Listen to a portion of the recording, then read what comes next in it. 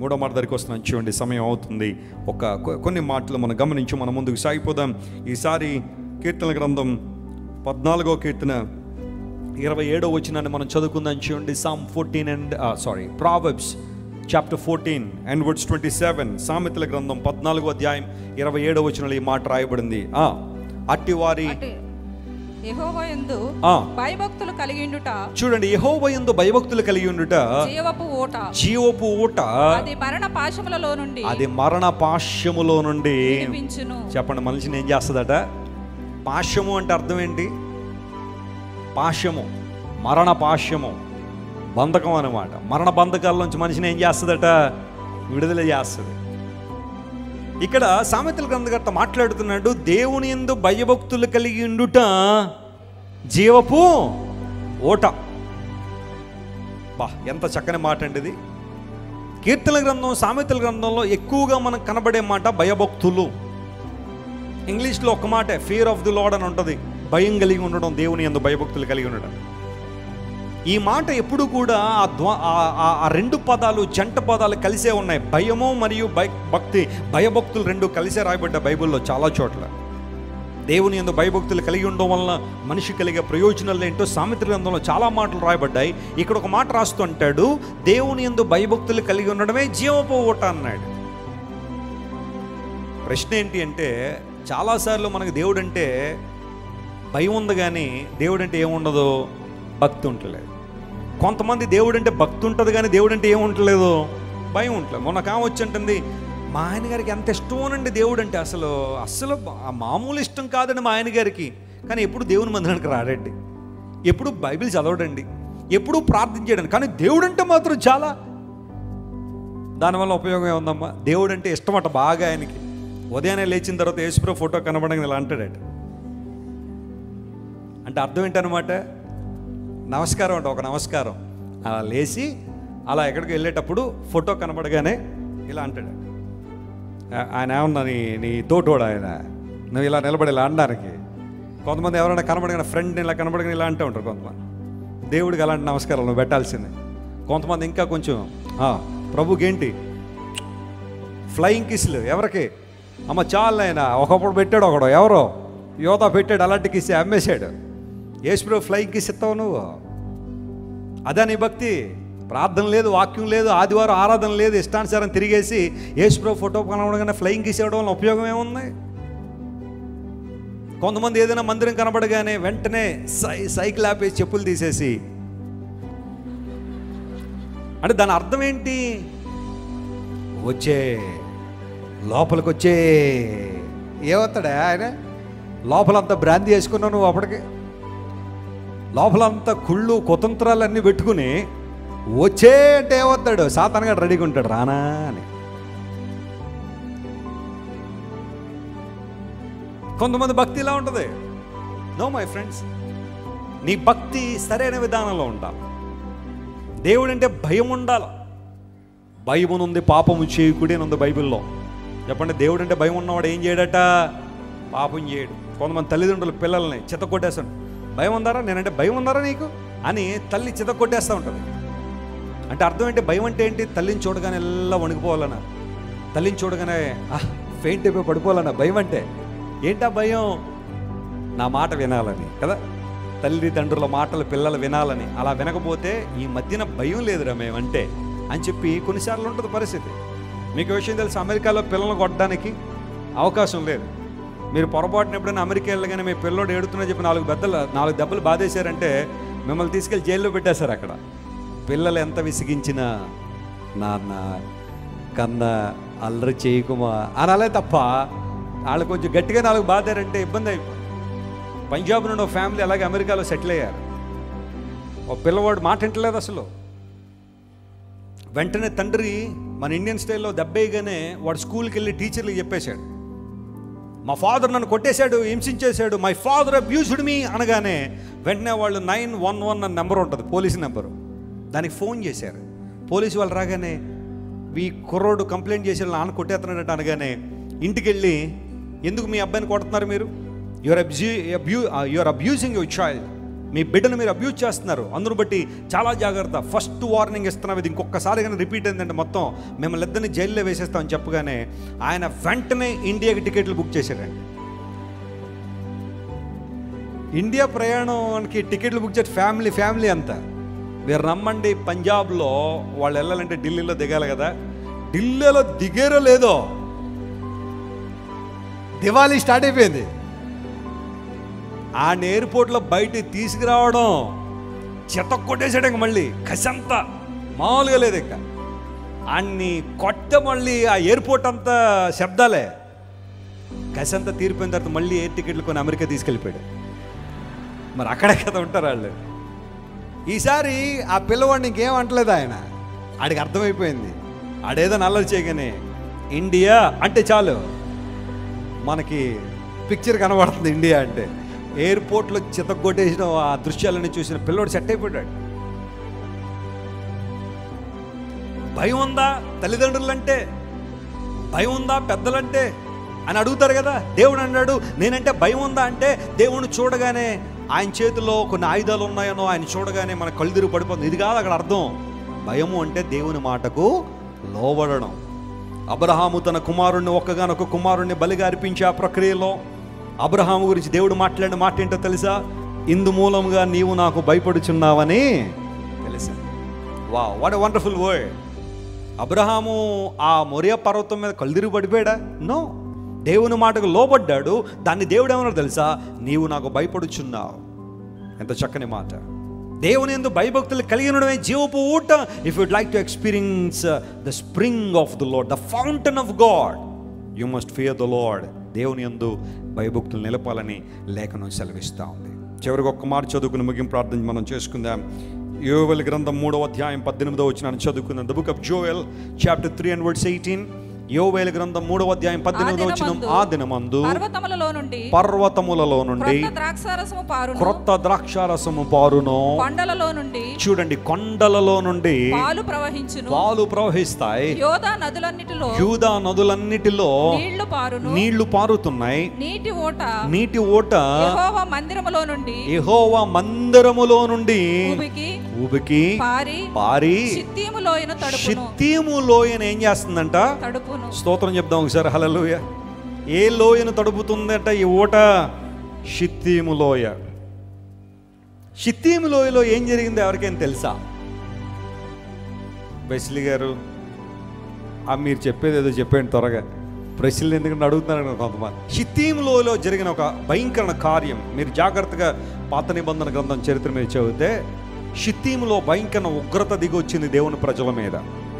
బిలాము కాలములో దేవుని ప్రజలను శపించడం ఇంకా అవ్వదని తెలుసుకున్న బిలాము ఒక రాంగ్ అడ్వైస్ ఇచ్చాడు, ఒక చెడ్డ సలహా ఇచ్చాడు.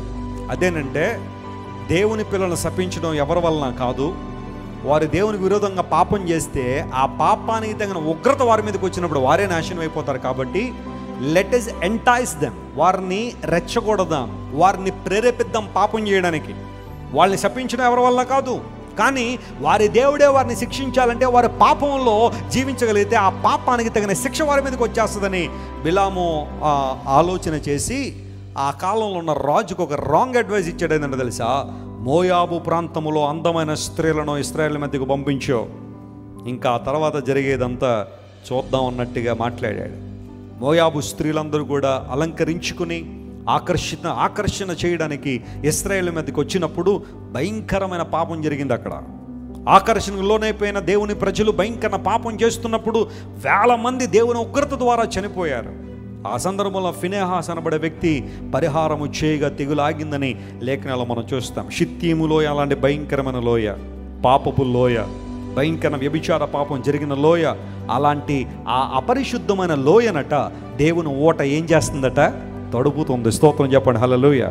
ఎందుకు దేవుని ఓట అక్కడికి వెళ్తుంది అంటే అపరిశుద్ధమైన జీవితాలను కడగడానికి, అపవిత్రమైన జీవితాలను కడిగి పవిత్రం చేయడానికి దేవుని ఓట అక్కడికి ప్రయాణం చేస్తుంది. ఆ ఓట ప్రారంభం ఎక్కడుంది చెప్పండి? చదువుకున్నాం కదా యోవేలు 3:18. ఆ ఓట ప్రారంభం యెహోవా మందిరములో నుండి. అందరూ ఈ మాట చెప్పండి ఒకసారి. ఆ ఓట ఎక్కడి నుంచి ప్రవహిస్తుందట? దేవుని మందిరములో నుండి ప్రవహించి షిత్తీము లోయను ప్రక్షాళన చేస్తుంది. నేను మాట చెప్తాను, ఈరోజు జాగ్రత్త వినండి. దేవుని మందిరాల్లో ప్రకటించబడిన సువార్త ద్వారానే దేశానికి లాభం ఉంది. గట్టిగా చప్పట్లు కొట్టి దేవుని అనుమతించిన కారణం ఏంటో తెలుసా? దేవుని మాటలు షిత్తీము లోయలను ప్రక్షాళన చేస్తున్నాయి. దేవుని మాటలు అపవిత్రమైన జీవితాలను పవిత్రతకు నడిపిస్తూ ఉన్నాయి. దేవుడు షిత్తీములో చూసినప్పుడు ఒక మరక, ఒక మచ్చ అక్కడ ఉన్నప్పుడు God is sending the fountain, the stream of his living water to షిత్తీమ్ valley. అక్కడికి వెళ్ళి ఆ ప్రాంతానంతా ప్రక్షాళన చేస్తూ దేవుని వాక్యము ప్రవహిస్తూ ఉంది. యెహోవా మందిరములో జీవపు ఓట ఉంది. చాలామంది క్రైస్ట్ వర్షిప్ సెంటర్ దేవుని బిడ్డలు చెప్పగలరు, ప్రతి ఆదివారం ఒక ఆనందాన్ని, సంతోషాన్ని దేవుని మందిరంలో రావడం ద్వారా, పరిశుద్ధులను చూడడం ద్వారా, పరిశుద్ధులతో కలిసి దేవుని ఆరాధించడం వల్ల దేవుని మందిరంలో ఎంతో ఆనందం, ఎంతో సంతోషం.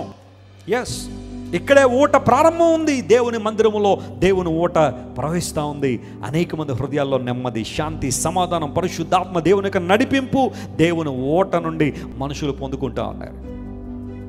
మనొక ఆయన ఎవరో అంటున్నారు, క్రైస్ట్ వర్షిప్ సెంటర్కి ఎందుకు క్రైస్ట్ వర్షిప్ సెంటర్కి ఎందుకు అంతమంది వెళ్తున్నారో తెలుసా? ఎందుకు అంటే అక్కడ ఎల్ఈడి స్క్రీన్ పెట్టారు కాబట్టి వెళ్తున్నారు అన్నాడు. ఏమన్నా మీరు ఈ స్క్రీన్ చూడడానికి వచ్చారా? వీళ్ళు ఎవరైనా ఈ మాత్రం స్క్రీన్లు మన ఇళ్లలో చూడలేము మనం.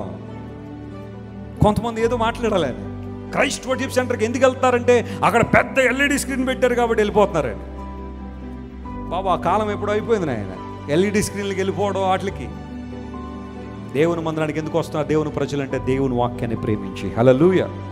నేను చెప్పగలను, చాలామంది ఇక్కడ 40, 50, 60, 70 కిలోమీటర్లు ప్రయాణం చేసుకుని దేవుని ప్రజలు వస్తున్నారంటే వాళ్ళని ఆకర్షిస్తుంది ఏంటి అసలు?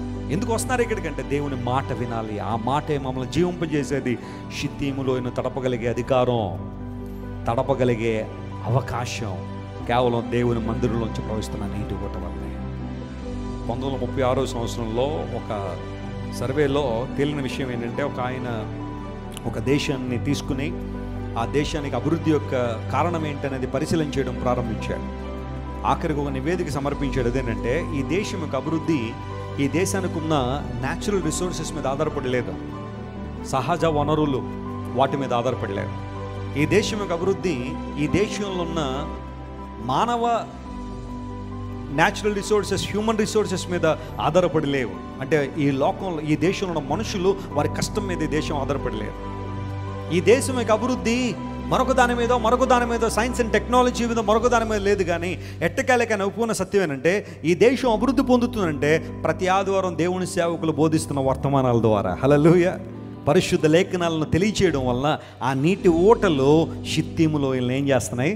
తడుపుతున్నాయి. బలమైన కార్యాలు జరుగుతున్నాయి. రేనాడ్ బాంక్ అనే దేవుని సేవకుడు ఒకసారి ఒక ప్రాంతంలో వెళ్తున్నప్పుడు రోడ్డు మీద వాక్ చేస్తున్నాడు. సాయంకాల సమయంలో ఈవినింగ్ వాక్ వెళ్ళగానే ఒక చోట భయంకరమైన అరుపులు, కేకలు వినపడుతున్నాయి. కొన్ని వందల మంది యవనస్తులు ఒక చోట చేరినట్టుగా గుర్తించాడు. గబగబా లోపలికి వెళ్తే వాస్తవానికి అదొక పబ్ అంటే సాయంకాలం అయిపోయేసరికి లోపల విపరీతమైన లైటింగ్ ఉంటుంది, సౌండ్లు ఉంటాయి. యవనస్తులు అందరూ లోపలికి వెళ్ళి ఇష్టానుసారంగా కేకలు వేయడం, అరవడం, ఇలాంటి పరిస్థితులు లోపల ఉంటాయి. దేవుని సేవకుడు లోపలికి వచ్చాడు. ఆ పబ్ మేనేజర్ దగ్గరికి వెళ్ళి, దయచేసి నాకు కొంత సమయం టైం ఇస్తారా, నేను వీళ్ళకి దేవుని వాక్యం చెబుతాను అన్నాడు. అప్పుడు ఆ యజమాని పక్కపక్క నవ్వుకుని, నేను కనుక ఇప్పుడు ఈ లైటింగ్, ఈ సౌండ్ సిస్టమ్ కనుక ఆపితే, ఈ డీజే సిస్టమ్ కనుక నేను ఆపితే ఆ యవనస్తులు అందరూ వచ్చి నన్ను కొడతారు, ఎందుకంటే వాళ్ళందరూ డబ్బులు కట్టి లోపలికి వచ్చారు కాబట్టి ప్లీజ్ గెట్ లాస్ట్ అని అడిగాడు. సేవకుడు మరలా బయటికి రానే పరిశుద్ధాత్మ దేవుడు మాట్లాడుతున్నాడు. వెళ్ళు మరలా ఇంకొకసారి అడుగు, మళ్ళీ మాట్లాడనగానే మళ్ళీ సేవకుడు లోపలికి వచ్చి, పోనీ ఎక్కువ సమయంలో ఒక 5 నిమిషాలు సమయం ఇస్తా. 5 నిమిషాలు అంటే చాలా ఎక్కువ అండి, మా వాళ్ళు తిరగబడతారు నా మీద, 5 నిమిషాలు కూడా కుదరదు అన్నాడు. మరలా బయటకు వచ్చాడు. మరలా దేవుని సేవకునితో దేవుడు మాట్లాడుతున్నాడు. మరలా ఇంకొకసారి అడుగు అనగానే లోపలికి వచ్చి అడిగాడు, 1 నిమిషం టైం ఇస్తావా, నేను ఒక మాట చెప్తాను అన్నాడు. సరే, అతి కష్టం మీద 1 మినిట్కి ఆ ఓనర్ అగ్రీ చేసి ఆ డీజే ఆపి మైక్ ఇచ్చాడు సేవకుడికి. దేవుని సేవకుడు రేనాడ్ బాంక్కి వాక్యం చెప్పడం ప్రారంభించాడు. జీవితం విలువేంటో చెప్పాడు. పబ్బుల వల్ల అనేక మంది ఎలా నష్టపోతున్నారో చెప్పాడు. యవనస్తుల జీవితంలో విచ్చలవిడి జీవితానికి అలవాటు పడడం ద్వారా ఎలాంటి నష్టం ఉంటుందో, రాబోయే ఉగ్రత ఎలాంటి భయంకరమైందో అన్ని కూడా వివరాలు చెప్పాడు. ఆ తర్వాత మీలో ఎవరైనా యేసు ప్రభువును అంగీకరించాలనుకుంటే మీరు మోకాళ్ళు వేయండి, మీకోసం ప్రార్థన చేస్తానంటే ఆ పబ్బులో ఉన్న చాలామంది యవనస్తులు మోకాళ్ళ మీదకి వచ్చి యేసయ్యను అంగీకరించారు. దేవుని నామమున స్తోత్రం కలుగునుగాక. పబ్బు ఓనర్ కూడా ఆ మాటలు విని అతను కూడా తన జీవితాన్ని సమర్పించాడు. దేవుని సేవకుడు చూసుకున్నాడు. 1 మినిట్ అడిగాను కదా, ఎంత టైం అయింది అని చూసేసరికి 3 గంటలు అయింది అక్కడ. స్తోత్రం చెప్పండి, హల్లెలూయా. 3 hours వాక్యం చెప్తున్నాడు, బలమైన కార్యాలు జరిగాయి. చాలామంది యవ్వనస్తులు ఆ రోజున ప్రభువుని అంగీకరించారు. ఆ తర్వాత కాలం మరలా సంవత్సరం దైవజనుడు ఆ ప్రాంతానికి వచ్చాడు వాక్యం చెప్పడానికి. ఆయన ఈవినింగ్ వాక్ మరలా రాగానే ఆయనకు ఒక ఆలోచన వచ్చింది, ఇదివరకు ఇక్కడ పబ్ ఉండేది, ఇక్కడ వాక్యం చెప్పాను, మరలా ఈరోజు కూడా వెళ్తాను, అక్కడ వాకింగ్ చెప్తాను, చాలామందిని ప్రభు కోసం గెలుస్తానని ఆ ప్రాంతం దగ్గరికి వెళ్తే అక్కడ పబ్బు కనబట్టలేదు. ఒక యవ్వనస్తుడు అడిగాడు, బాబు ఇదివరకు ఇక్కడ పబ్బు ఒకటి ఉండేది నాయన అని అనగానే ఆయన అన్నాడు, సార్ అక్కడ చర్చి కనబడుతుంది కదని అన్నాడు. అవును బాబు, అదే ఒక పబ్ అండి, ఇప్పుడు దాన్ని చర్చిగా మార్చేశారు, అద్భుతాలు అక్కడ జరుగుతున్నాయి. స్తోత్రం చెప్పండి, హల్లెలూయా. దేవుని శక్తి, దేవుని ప్రభావం, దేవునికి జీవం, జీవపు ఓట ఎక్కడైతే ఉందో అక్కడ అనేకమైన మార్పులు జరుగుతున్నాయి, అనేకమైన అద్భుతాలు జరుగుతున్నాయి. మీ ఓట దేవుడే. మా ఓటలన్నీ ఎక్కడున్నాయి? దేవుని దగ్గర ఉన్నాయి. ఇప్పుడు ప్రశ్న అడిగారు కదా, మొదట ఏమడిగారు ప్రశ్న? మీ ప్రక్క వాళ్ళని తిరిగి అడగమన్నాను, ఏమడిగారు? మీ ఓటలు ఎక్కడున్నాయని అడిగారు. మళ్ళీ అడగండి ఒకసారి, మీ ఓటలు ఎక్కడున్నాయి? ఇప్పుడు ఆన్సర్ ఇవ్వండి, దేవునిలో ఉన్నాయి. హల్లెలూయా. నా యేసే నా ఓట. హల్లెలూయా. మా ఓటలన్నీ మా ప్రభువే. మా ఆనందానికి, మా శాంతికి, మా సంతోషానికి, మా రక్షణకు, మా నిత్య జీవానికి, మా ఆశీర్వాదానికి, మా నడిపింపుకు, సమస్తానికి సోర్స్ మా ప్రభువే. వి డిపెండ్ ఆన్ ద సోర్స్. మేము ఎప్పుడు కూడా ఆ ఓట యందే నమ్మిక ఉంచుతాం, ఆ ఓట యందే విశ్వాసం ఉంచుతాం.